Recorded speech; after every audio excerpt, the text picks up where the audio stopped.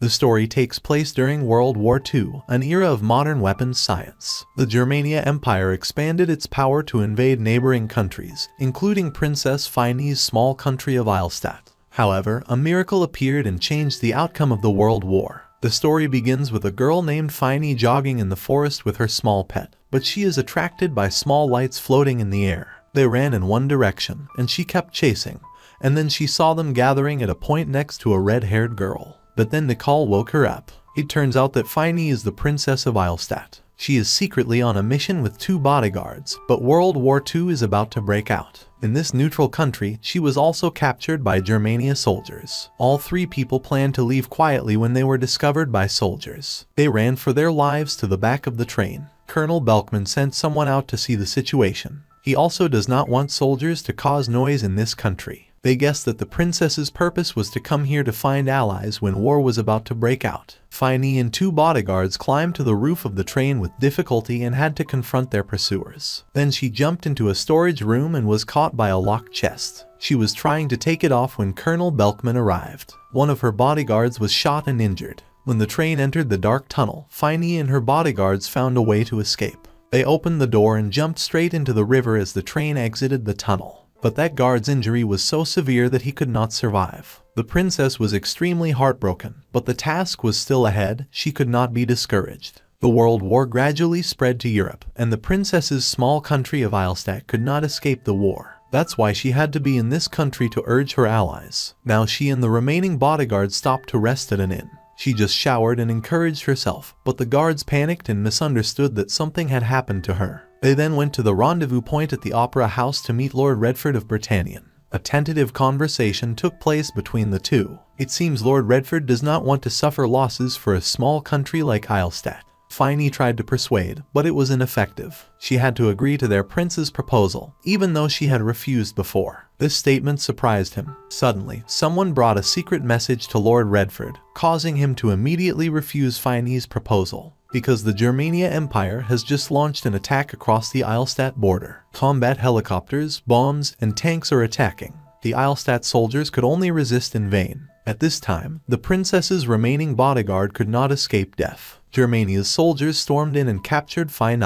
Lord Redford said he had nothing to do with it, but believe it or not, that makes no difference. They then escorted her onto a plane to take her to the Empire, along with a trunk containing something secret. When the plane flew over the Eielstadt border, Fine couldn't keep calm when she learned about the situation in her hometown. They wanted to take her as a hostage to force the Eielstadt royal family and the people to surrender unconditionally. But suddenly, the plane became disoriented by unidentified lights and plummeted downward. Fine took the opportunity to push a soldier down and steal his gun. But before she could do anything, she was shot. However, she still stood tall and refused to bow her head. She has accepted the worst for herself, but it's all for the sake of the country and its people. Fine opened her arms and spoke her last words as Princess of Eielstadt.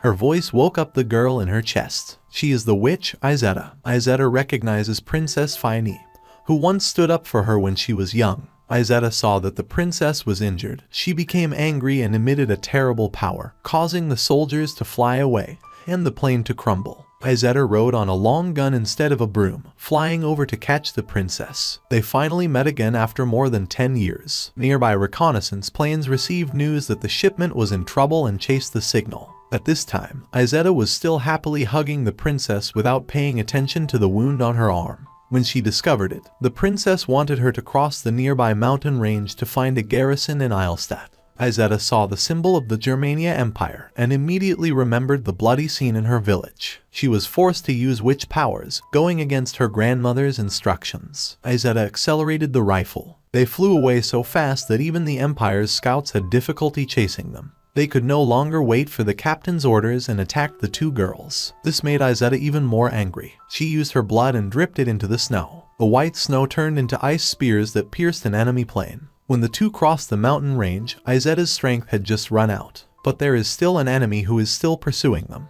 The princess tells Izetta to aim the gun barrel at the enemy while she prepares to shoot. The bullet hit the plane's engine, causing the guy to make an emergency landing. Izetta and the princess landed in the forest on the other side of the mountains. Izetta then carried the princess on her back and tried to find the nearest Eielstadt station. At this time, in the Eielstadt palace, the king fell seriously ill. His country is under imperialist attack. The princess is missing, making the king extremely desperate. He could only look at the White Witch painting. Hopefully, a miracle will appear to save this country. Meanwhile, Eilstadt's army on the border was retreating, but they had to take a detour through the forest to get back to the capital. Suddenly, Major Hans discovered Izetta carrying the princess on her back. He immediately took the princess to the nearest barracks for treatment. Izetta always stayed close to the princess because she was worried about her. In addition to the wound on her arm, there was also an old wound on her ribs. Izetta looked at Feiny lying there and remembered the first time they met. At that time, Izetta was getting used to her power and didn't notice when Feiny was there. That is also the first scene of the story that Feiny has always dreamed of. Feiny feels that Izetta is a kind person. She doesn't care about her status as a princess to befriend her.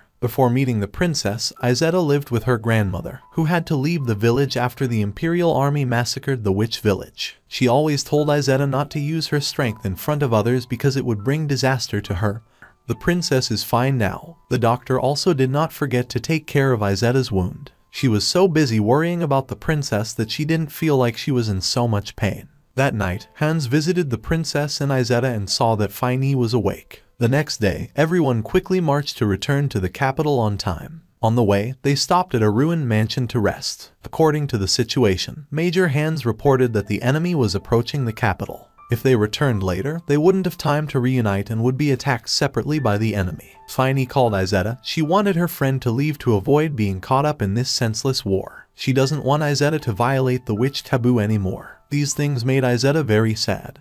But she wanted to ask for a request. Izetta wants herself to be able to protect what the princess loves most. Meanwhile, at the last defensive fortress in the capital, everyone was careful to maintain their position because even the slightest negligence could result in the enemy being able to surprise them. The colonel saw a young soldier trembling nervously, so he gave him a sip of wine to calm him down. He warned him that if he was stressed all the time, when something happened, he would become stupid and unable to do anything. Seeing how optimistic he was, the young man knew that this fortress would not last long if the enemy concentrated their strength to attack them. Suddenly, a vehicle transmitted the news that the front line had fallen, and the colonel ordered people to destroy the road with bombs. At this time, Imperial bombers arrived, and they bombed the entire ancient fortress area. The boy was stunned without any resistance due to fear. The colonel immediately rushed out and pulled this stupid kid down to hide from the bomb. When the bombardment ended, Jonas crawled up and saw the colonel dying to save him. Everyone quickly evacuated people from the occupied wax area. Germania felt that bombing was not enough, so they sent a few more armored tanks to crush the fortress. Layer after layer of defense was broken,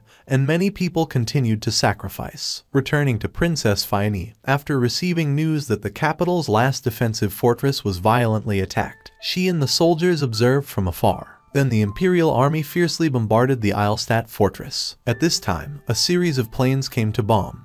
But suddenly a red-haired girl wearing an Eilstadt military uniform rode on a Roman-era spearman flying in the air and attacked the Germania Empire's warplanes. She destroyed an entire air force, not allowing them to bomb or crash into the suicide fortress. Then, with a bit of carelessness, she stuck her head into the bushes and fell towards the Eilstadt soldiers. There was no time to explain to them anymore. She borrowed the gun and flew towards the fortress to gather all the ancient swords, then rushed forward and overturned the armored tank, penetrating the enemy's defenses. Princess Feiny also received news that Izetta was going into battle, so she asked the major to send a message of light to the Eilstadt soldiers to join forces with the White Witch's descendants to defeat the enemy and protect the capital. After many hours of fighting, Izetta also helped the Eilstadt soldiers defeat the Germanian Imperial army. The king learned that his daughter was safe and even won an important battle with the White Witch's descendants. He also breathed his last. Princess Feiny's coronation ceremony was held right at Eilstadt's ancient castle in front of thousands of international journalists. After ascending the throne, the princess announced the king's death so that everyone would believe in her, with the support of the White Witch Izetta. Next was Izetta's performance, where she rode on a rifle and flew around with the holy sword. Then she carried Feiny and floated in the air. The news reached the king of Germania like a rocket. He was extremely interested in the little witch, who had almost belonged to him but had lost her in Eilstadt. Then there was news that Izetta single-handedly raided and took back territory occupied by the Empire. He believed in the power of witches, and then his desire to have it grew even more. This time, he gave Colonel Belkman full authority to use military power to capture Izetta for the Empire. That night, Belkman met someone who was the only survivor during the pursuit of Feiny, and Izetta. He was confident that if he saw her again, he would catch her. Thus, he was assigned the task of hunting the White Witch. Meanwhile, in Eilstadt, everything was going according to the princess's plan. Neighboring countries all sent secret letters wanting confirmation about the White Witch and also wanting to meet Finey to support her. However, Izetta says that she can only use magic in lands that contain magical energy. Right now they received news that Germania's army was crossing the mountain range and that the other side of the mountain range contained no magical energy. Eilstadt's soldiers were ordered to retreat back to lure the enemy. This time, the princess asked the royal guards to act as Izetta's stand-in to perform a play. But Izetta did not want everyone to be in danger because of her, so she herself performed her role in this play. Eilstadt's plane took off, pulling the witch doll into the air, then dropped the doll at the location where Izetta was hiding. Izetta stood up and spoke loudly into the speaker. She spoke with a sharp voice, forcing the Imperial army to surrender. They pointed their guns at her. She waved her hand, causing their guns to fly away. At the same time, coordinate with the sniper team to destroy their guns so they understand that the witch is angry. Izetta then blew up the cliff to crush the enemy soldiers. This made the Germania soldiers even more confident that Eilstadt was under the witch's protection. Once again, the Imperial army was defeated. Early in the morning, Izetta went to the garden to pull weeds and water the plants, so the maids looked everywhere for her. The princess, who knew about it, also found her actions very funny. She did not expect Izetta to be fierce and brutal on the battlefield, but she was very shy and gentle when she took off her uniform. Finey knows that this time of rest during the war is indeed short, but today she will take advantage of being by Izetta's side like a normal friend, not a princess of Eilstadt. Hearing that, Professor Elvira was present to join them. It turns out they want Izetta to try on an evening gown, but the maid couldn't tighten Izetta's waist because her breasts were too big. To avoid Finey feeling inferior about herself, Elvira temporarily took a scarf to make a dress for Izetta, then asked Bianca to play the role of the man teaching Izetta how to dance. In the end, the dance lesson ended smoothly, but Bianca's foot was stepped on many times by Izetta. The princess invited Bianca to have tea with them, but there was no cake. These days, the country is at war, so it's difficult to find cake shops. Maid Lot said that an old bakery had reopened because the princess distributed sugar and food relief on the occasion of her coronation. Hearing that, Finey craved the familiar taste of cake, and Elvira didn't stay to party with everyone but went to find Muller. But she encountered a mafia guy sent by Muller on a mission. Unexpectedly, he hired the mafia instead of using royal soldiers. He explains that he wants to act in his own way to protect the princess and this country. Meanwhile, Rickert, Belkman's disciple, led the witch hunter on a tour of the Empire's weapons factory. Show him a secret weapon that Colonel Belkman has been researching for a long time. It was a more modern plane than the ones the king owned. Returning to the princess and the witch, they disguised themselves and secretly went to the capital's famous bakery to enjoy cakes. It's certainly not a waste of time to queue. But wait, suddenly the bakery owner whispered his thanks to the princess. It turned out that the bakery owner noticed the princess's way of eating and that her mouth watered when she ate the cake. The princess did not want to admit this shame and accidentally dropped the cake, and the headscarf also fell off. Izetta caught the cake, but the princess's identity was revealed. People did not cause a commotion but gathered in large numbers to look at them. When they returned, Muller scolded them and asked them not to do it again. He then said that he would go to Britannian to negotiate with the Allies about repelling the Germanian Empire. Suddenly, the phone rang. Muller received urgent news that there was an insider in the team, so he changed his mind and let Finey and Izetta go to Britannian while he stayed to handle the case. The meeting of countries threatened by Germania took place quite enthusiastically. They all talked about their weapons carrier, showing that the Empire's intentions were still very clear, and that they were not afraid of Eilstadt's witch. By the way, when it comes to witches, no one believes that such a thing exists in modern times. Lord Redford of Britannian wishes to introduce to all the representatives of the nations here two exceptional figures. The door opened. Finey solemnly walked in and the way Izetta appeared impressed the representatives. Although people believed in magic, they still did not feel secure when she was alone. It was still very difficult to fight against a huge and powerful empire of modern scientific weapons. Therefore, to show Eilstadt's sincerity and desire to receive support from neighboring countries, Izetta will take on the task of destroying Germania's aircraft carrier. This is an extremely important task. Lord Redford sends an Air Force Lieutenant, Colonel Groman, to help the witch as if to repay the debt that caused the princess to be captured last time. That night, the princess was quite worried that the ship would pass through a place with weak magical energy, but Izetta was silent and did not respond. It turned out that she was embarrassed to sleep in the same room as the princess. Meanwhile, on that aircraft carrier, the witch hunting team was also present. They carelessly played cards with each other without the slightest hesitation, or whether they had any other plans. Izetta was accompanied by 2 fighter jets and 4 missiles. They flew high in the clouds, and everyone chatted happily with the witch. They located the enemy aircraft carrier, Izetta riding the rifle and carrying 4 rockets. She crossed the canyons to reach the carrier. However, Lieutenant Groman said that 4 rockets need to be activated at the same time from the bottom of the ship to sink it. This is even more difficult when it has moved out to sea. However, the Imperial Army already knew her plan, so they just waited for her to appear before setting a trap to capture her. She weaved through the hail of bullets, but a rocket was shot and exploded. The witch hunters also began to attack. The captain flies the most modern fighter to pursue Izetta. He wanted revenge for the previous encounter at the Eilstadt border, so he gave chase, forcing Izetta to drop the remaining 2 rockets into the water and keep them from exploding. Witnessing a girl being fiercely chased, Lieutenant Groman could no longer hold back and lowered his altitude to cover Izetta. Izetta still tried to dodge but entered a low magical energy area, so she had to land in the water. Then she rose and carefully calculated her flight path in the magical area. Avoiding forever is not a good way. Izetta placed a rocket in the fighter jet's elevator position. With only 1 last rocket left, she had to get close to the target to attack the fuel chamber. Lieutenant Groman was there in time to support Izetta, helping her successfully launch rockets to destroy the Empire's aircraft carrier. The captain intended to chase, but Colonel Belkman ordered a retreat because his goal had already been achieved. He vaguely saw the witch's weakness. Sacrificing an old aircraft carrier would not affect the fighting power of the mighty Germania Empire. However, there was still one thing he wanted to confirm, which was the legend that the legendary White Witch still slept deep in the basement of the old castle in Eilstadt. Rickert was immediately asked to take on this task. The colonel wondered if there were any secrets buried deep in that castle. After sinking the Imperial aircraft carrier, Izetta also fell ill. She had lost so much strength. Lord Redford also brought many beautiful dresses in the hope that the princess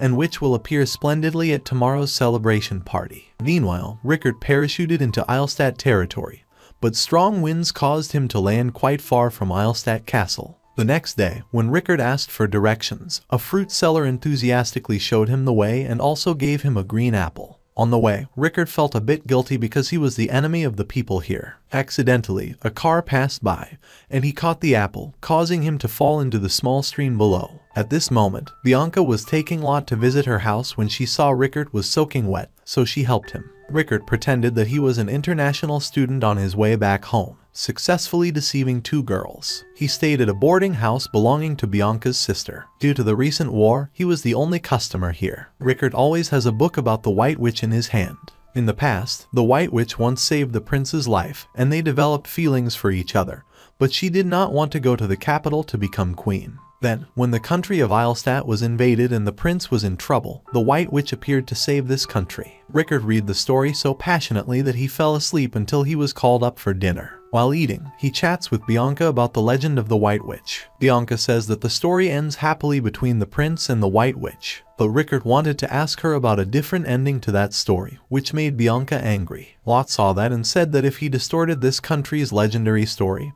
he would be punished. Rickert returned to his room to think for a while, and then planned to meet Bianca to apologize. But he didn't know how to explain, so he was still standing in front of her room. Suddenly, he heard her screaming, so he rushed into the room. But in front of him was the sight of Lot bathing Bianca, which made him blush. After that incident, Bianca was always teased by her juniors. But the duty of guarding the castle cannot be neglected at all. The insider appeared near the castle. Rickert found him but did not get any useful information about the White Witch. They planned to break into the castle's basement tomorrow. Meanwhile, back in Britannia there was a celebration. But more than that, they wanted to see the leader of Eilstadt and the White Witch. The appearance of 2 girls attracted everyone's attention. The men all wanted to invite them to a dance, but the 2 girls went out and danced together. Suddenly, Colonel Belkman and a white-haired girl appeared. Izetta saw that the girl was very familiar and very dangerous. Just after saying a few tentative words between the 2 sides, the girl rushed forward to kiss the White Witch and bit her until she bled.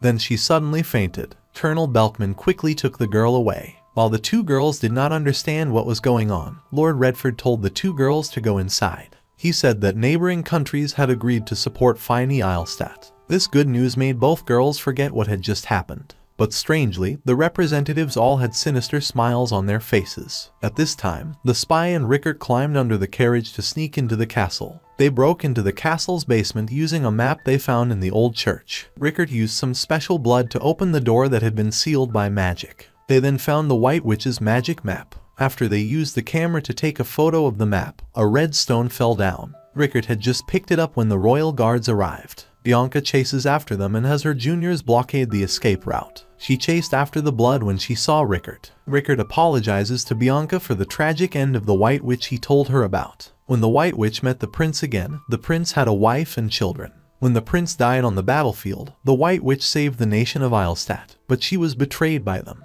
The story that ended tragically did not end happily, like the legendary story in Eilstadt. They both opened fire. Bianca shot Rickert in the heart, causing him to fall out of the castle. The guards also shot down the spy, but the camera and red stone were picked up by a man. But the next day, Izetta continuously helped allied countries fight against the Empire's invasion to increase friendship. This makes Izetta loved by many people. The princess and Elvira give Izetta evocative compliments that make her shy, contrary to her heroic appearance on the battlefield. Meanwhile, Bianca went to report to Muller about everything and intended to ask about the legendary story of the White Witch, but she hesitated. She thought the enemy had been killed, so she didn't want to investigate further. At this time, the Empire had already transported a lot of weapons to the area adjacent to the fortress. The princess discussed this with everyone and assigned Izetta the task of coordinating with the army to fight the enemy. That night, Finey meets with Izetta to inform her of the importance of tomorrow's battle. If they win and the allies bring troops to support them, perhaps the Empire will temporarily cease hostilities. Peace will also be temporarily established. Although Finey has not yet fulfilled her promise to Izetta that she would bring peace to the world, but this is also an important step in that journey. The next morning, Izetta was at the fortress with a new weapon crafted just for her. However, the general received news that the enemy was attacking somewhere else, and that this place was just a decoy. Izetta then immediately boarded a plane to the fighting area. There is abundant magical energy in that place, so she can fly on her own. When Izetta arrived at the battlefield, before she could do anything, she was stopped by the white-haired girl from before. She introduced herself as Sophie, once known as the White Witch. A few months ago, the king entrusted full authority to Colonel Belkman. He went to the king's secret research center to learn about what he desired. Here, he saw a clone of the White Witch. She was created based on DNA samples obtained at the White Witch's burial site. However, they only created a body without a soul. But she did react to the blood samples Germania collected after massacring the witch village. After Sophie drank Izetta's blood, she changed. Now she is the strongest weapon in the army of the Germania Empire. Sophie advises Izetta to stop because witches cannot interfere with people's destiny. But Izetta says she did this for Princess Finey, making Sophie angry. She showed a vicious expression, attacked Izetta, and ran away. Izetta chases after her because she must win this battle. Then her magic power gradually lost its power, causing her to fall down. The chains wrapped around Izetta's body and hung her up. Sophie looked at the country of Eilstadt with hatred and said that she would destroy all the descendants of the traitors. The Imperial army then attacked the capital of Eilstadt. In less than 2 hours, the capital fell and was filled with fire and destruction. Enemy troops rushed into the mansion to capture the princess, but the royal guards took everyone in the castle to hide in a secret tunnel. At this time, Finey is very worried about Izetta and feels sorry for all the people for not being able to protect them. However, if the leader's life is still alive, there is still a chance to gain independence. Meanwhile, Eilstadt's strongest fortress was attacked by Sophie and her army, and she blew up a mountain so that tanks could pour into the capital. Izetta is about to be taken away. There is only one chance to save her. Eilstadt's group of suicide planes rushed in to cause chaos, and the royal guard provided cover fire for Hans to save Izetta. Many soldiers volunteered to sacrifice themselves to hold back the enemy so Hans could take Izetta away, because Izetta is this country's hope. The news that the capital of Eilstadt had been captured reached the ears of Lord Redford and politicians from other countries. The Germania Empire is already very strong and now has a witch stronger than the Witch of Eilstadt to help. They will soon rule the world. Germania took this opportunity to promote the witch Sophie's power and disparage Eilstadt's childish power. Belkman regrets that Izetta and Princess Finey escaped. However, he was still promoted by the king and was also kicked out of the campaign from now on. The king himself will order the witches and command the army. Belkman was surprised but could not disobey orders. Meanwhile, Izetta dreamily remembered her grandmother's words. She said that the White Witch was a traitor to her own tribe. She stole the first witch's magic stone to intervene in the fate of humanity. She used that stone to absorb more magic power, allowing humans to quickly win the battle. Izetta woke up to find the princess next to her. Izetta's whole body ached, and she didn't understand why she was here. By the time she remembered the battle, the capital had been occupied for nearly a month. Now a secret base in the mountains is where the survivors gather. Izetta repeatedly admitted her mistakes and told everyone about what Sophie had said. Now that everyone knows Germania has resurrected the White Witch, Muller and Finey admit their ancestors' mistakes. That was the tragic ending of the White Witch, not a happy ending like in the legend. Right now, the whole world is terrified of Sophie. The magic power in the ground is gradually depleting, which is because Sophie is using the magic stone to absorb it, turning it into an energy source that the Empire calls Xenium. It is loaded with Germania's most advanced weapons and becomes a bomb with tremendous destructive power. It was because the magical power of the land was drained by Sophie that Izetta was defeated by Sophie. Muller also admitted one thing. His own family was also involved in betraying the White Witch. He accidentally picked up a notebook that recorded his ancestors' words of repentance and how to defeat the White Witch. Meanwhile, Sophie's body is adversely affected by the magic stone's power. But the Empire also created thousands of copies of her so she could transfer her consciousness and power to her new body.